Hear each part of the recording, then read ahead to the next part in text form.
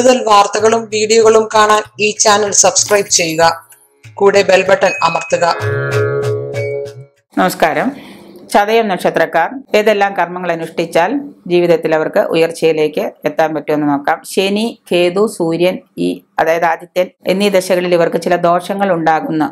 ആ ദോഷങ്ങൾ ചിലപ്പോൾ ദോഷാധിക്യം കാഠിന്യമായിട്ട് വല്ല ഓപ്പറേഷനോ മറ്റു സാമ്പത്തിക ദുരിതങ്ങളോ അങ്ങനെ പല ദുരിതങ്ങളും ഈ ചതയ നക്ഷത്രക്കാർക്ക് ഈ ദശാസന്ധിയിൽ കാണുന്നുണ്ട്. അതുകൊണ്ട് അങ്ങനെയുള്ളതുകൊണ്ട് ഇതിനുള്ള പ്രതിവിധികൾ നേരത്തെ മുൻകൂട്ടി പ്രതിവിധികൾ കണ്ടുകൊള്ളണം. അത് അനിവാര്യമാണ്. സർപ്പക്ഷേത്രങ്ങളിൽ ദർശനം, വഴിപാടുകൾ, പൂജ ഇവ നടത്തുക. കുടുംബത്തിൽ സർപ്പക്കാവിലുള്ള ചതയ നക്ഷത്രക്കാരാണെങ്കിൽ ആദരവോടെ അവയെ പരിരക്ഷിക്കുകയും പൂജിക്കുകയും അവയെ സ്നേഹിക്കുകയും ചെയ്യുക. കടമ്പ് വൃക്ഷം വച്ചുപിടിപ്പിക്കുക. സർപ്പക്കാവിൽ കടമ്പ് വൃക്ഷം വച്ചുപിടിപ്പിക്കുക. ഇവ ചെയ്യുന്നത് ദോഷത്തിന് വളരെ ഗുണകരമായ കാര്യങ്ങളാണ്. ദോഷാധിക്യം കുറയ്ക്കും.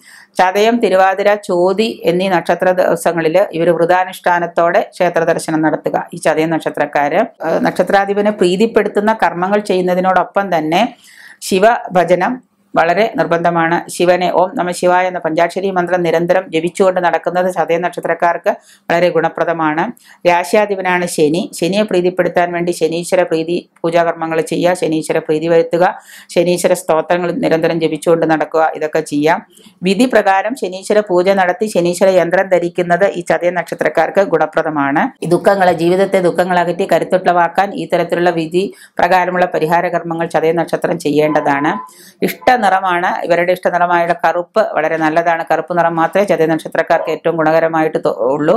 ചതയ നക്ഷത്രക്കാര് ജീവിതത്തിൽ ഒരുപാട് ദുഃഖങ്ങളും വൈവാഹിക ജീവിതമൊക്കെ വളരെ ദുഃഖകരമായിട്ടൊക്കെ തോന്നാറുണ്ട് മിക്ക ആളുകൾക്കും.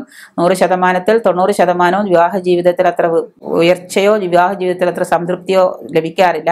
ആ സമയത്ത് നിങ്ങൾ ചെയ്യേണ്ടത് വിവാഹ ജീവിതമോ കുടുംബജീവിതമോ സംതൃപ്തമാവാൻ വേണ്ടി നിങ്ങളുടെ ജാതകം പരിശോധിച്ച് അതിൽ എന്തൊക്കെയാണോ ഏറ്റക്കുറച്ചിലുള്ളത് പരിഹരിച്ചുകൊണ്ട് അതിനുവേണ്ട വിധി പ്രകാരമുള്ള കർമ്മങ്ങൾ അനുഷ്ഠിച്ചാൽ നിങ്ങൾക്ക് ഈ പറയുന്ന രീതിയിലുള്ള ഉയർച്ചകൾക്ക് സാധ്യതയുണ്ട്.